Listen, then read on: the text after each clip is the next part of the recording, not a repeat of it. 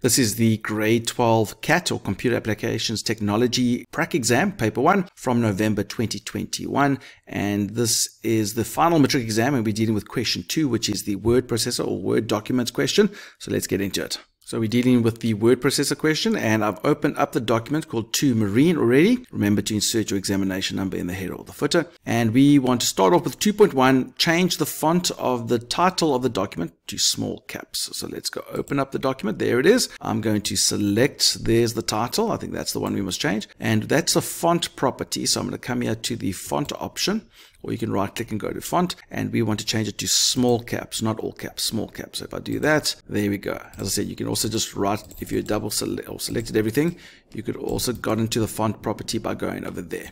That would have also worked. Now let's look at the next question. Format the table of contents so that it looks like this. Now they said we must insert one. So if I look here, there isn't a table of contents when I looked ahead. So I don't know how to format it because I don't know what it looks like originally. So I'm actually going to insert one just to see what it looks like currently. So I went to references, insert one. I want the word table of contents at the top. So let's put that. I've got table of contents. Let's compare the two. Look at it and compare it to this. Do we see what is missing?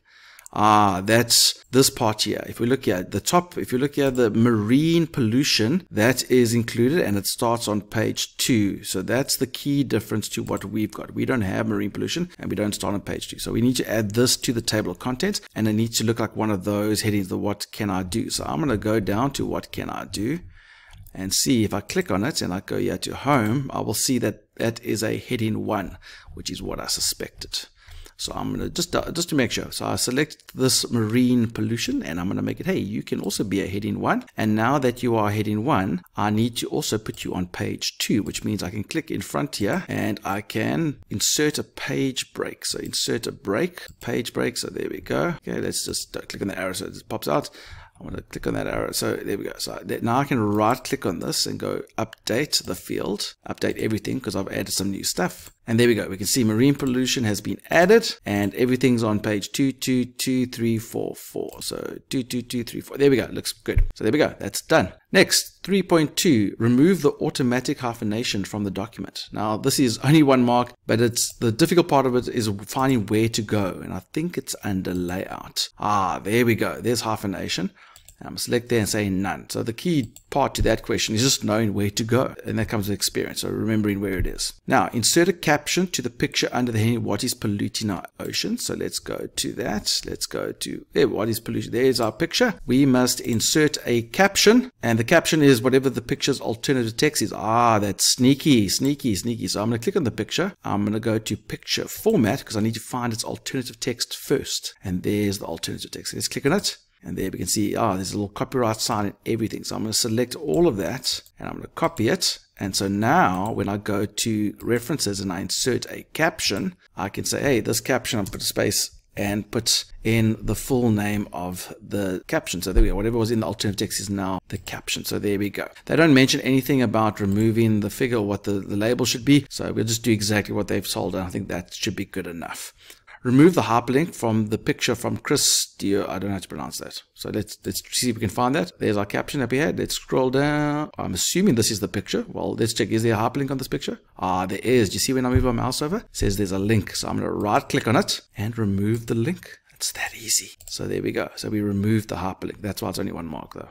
Restore the picture below the heading, what can I do, to its original color? What can I do?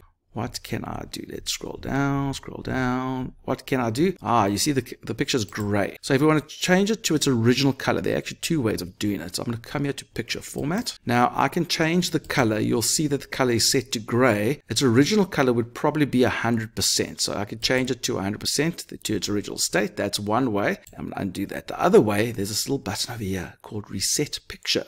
And you can reset its size or just the picture. I'm going to reset the picture, boom, and that will reset all those other settings to its original state. That's a much nicer one. There we go. Cool. We're making progress. 2.7, find the text question 2.6 below the heading and replace it with a cross-reference to this picture. Only display the page number. Okay, so let's just double check where we are. So let's scroll down. So there's where, that's where we want a cross-reference on that. And it must go to the picture. I'm assuming it's that picture, the IOC UNESCO I'm assuming that's the picture that they want us to go to. Okay, if I come over here and I'm going to insert a cross-reference. So let's come here to references. There's the cross-reference. Okay, so it's set to number item, but we want a picture. So let's scroll down to figures. And our picture 2 isn't actually listed here. That is a bit of a problem. There are two. Okay, so I'm going to stop this. There's two ways of doing this. I can either go and put a bookmark on that picture. That's one way where I can click on it and I can insert a bookmark on it. And then I can search for the picture. But I'm going to make it a picture, which means it's going to be a caption. So I'm going to select. I don't know why they want if that is a caption already. So I'm going to copy that. I'm going to insert a caption on that picture. Let's go to references. Let's go insert a caption. There's no option for picture. So I'm going to just go and put that on there. I don't know if this is what we're supposed to be doing. I don't know if we're supposed to remove the picture too, but we want a way to connect to this particular picture. So that's why I've put a caption on it. So now it should be in the list of pictures when I come here to this part. Yeah, so if I select it and now do the cross-reference, do you see how it's listed in my figures? Okay, so that's what extra step we had to do. You could have also done a bookmark and then you would have just looked for the bookmark. But I'm wary that they said you must go to a figure. So let's just do it the caption way. Doesn't look nice that we've got two captions there. And what else did they say? They said only display the page number. Okay, so what does that mean? So we insert reference to, I don't know what that means. Only page number. I assume that's the option. So let's click insert and close. So there is a reference and it'll go, if I press Control and click on it, it'll take me to the actual picture further above. Okay, so that's the cross reference there. So that's great. That's done. So let's move on. Then we want to insert a footnote on the text. Okay, so where's that? On the last page. Let's go to the last page. Last page. There it is. There it is. That's the text. Select the text. We want to insert a footnote, but there's a couple things. The numbering must be ABC, so not your standard 1, 2, 3. It must restart on every page, and the text that we add is environment program. I'm just copying this now because I can, but you would have to type it in because you obviously don't have the paper digitally. So whenever you're doing a specific footnote, and this is what they tend to ask, they normally ask you for a footnote that is specific, that's got a symbol or a particular one. You can't just go insert footnote like you normally do. You have to come here to that little part there, and that allows you to have options, which means we want to say options like, for example, the format could be a symbol, but in our case it's a ABC. That's the one thing. The other thing they said is that it must restart on every page. So I don't know what that means. Let's look at the options, numbering. Let's look there. Restart on each page. So there we go. That's great. And then when we insert it, we've got the text. There it is. Boom. And we need to put the text, which we've already copied, but it was that environmental program. There we go. So there we go. There's my text that I copied from there. We set the format, restart on each page, and then the environmental program. There we go. We got added it. Fantastic. Then insert the field below the text. Insert here below the text the number of words in the document. In field, they don't count them, so that means you mustn't go look it up and then just type in that number. So below here, you would have gone to like properties and see how many numbers, but that's not what they want. They want a field. So we want to insert something. So that's insert, and there's a field. So let's look at our options here. Like we got some. There's the field. So let's go look for a field. We know it's the number of words. So let's go down to N, number of characters. Number of words. There we go. They don't specify anything about formatting. So I'm just going to do that. And if I click on it, you see how it goes gray. That's how I know it's a field. If you just type it in manually, then it won't just change as you add more words to the document. So make sure that you do that correctly as a field. And then the last question, page numbering. I hate page numbering, but it's difficult, but we can do it. Insert page numbering in the footer. It must use that format, which I think looks like that with those little wavy lines. Ensure that it does not appear on the cover page and the table of contents page, and ensure the number 1 appears on the page after the table. So number 1 appears after the table. Ensure the page numbering continues on all pages that follow. Okay, so let's go into it. So we want to start it now. There's a couple of things that we probably have to do. So if I come here, this is the first page. We want to start it over here on this page. So we want to come here to the footer of the third page. So I'm going to double click here because I said not the cover page and not the table of contents page.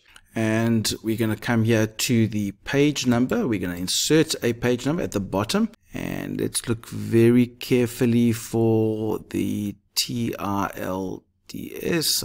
Let's see if I can see it somewhere. There it is. There it is. There's the one we want. That's the one we want. So we want that one. So we're going to insert that one. However, you'll notice that if we insert it there, it actually inserts it on that page as well. Even if we say a different first page, let's say different first page, does it take it away from that first page? It's still there. So do you see there's a slight little issue there with trying to make it appear from the third page. So this is why I'm going to undo all of this. I'm going to close this and undo it. I don't want to do it that way, so I'm going to undo the header and footer. So what I'm going to do is I'm going to insert a section break over here to make this a completely different section. So I'm going to insert a section break, not a section break, and a layout. I think it is layout. There we go. There are the breaks. I'm going to insert a section break. Next page. So yes, this is a completely different section to the previous, if that makes sense. Okay.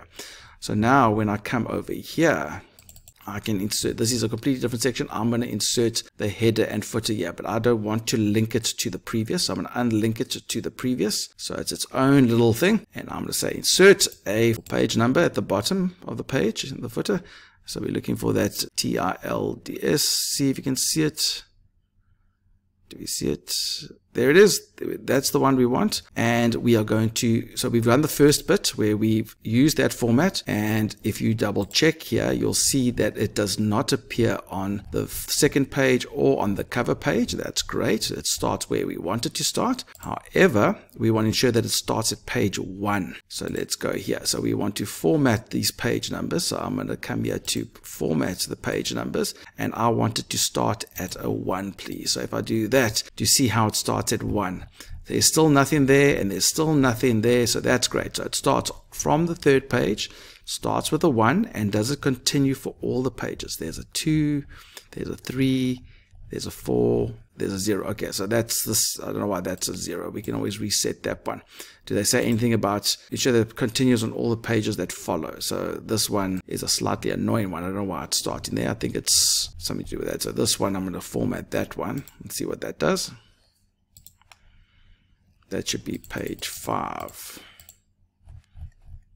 And that doesn't affect all the others, if I can see correctly. There we go. So there we go. So we've changed it. We've got all the things that we needed. Do we tick all the blocks? Yes. Do we appear on, does it appear on those 2 pages? It appears as a 1, and it appears on all of them. So there we go. So that's a little tricky part. That's why I hate page numbering. It's very tricky and complicated, but we can get it right if we just follow those steps. Let's save it.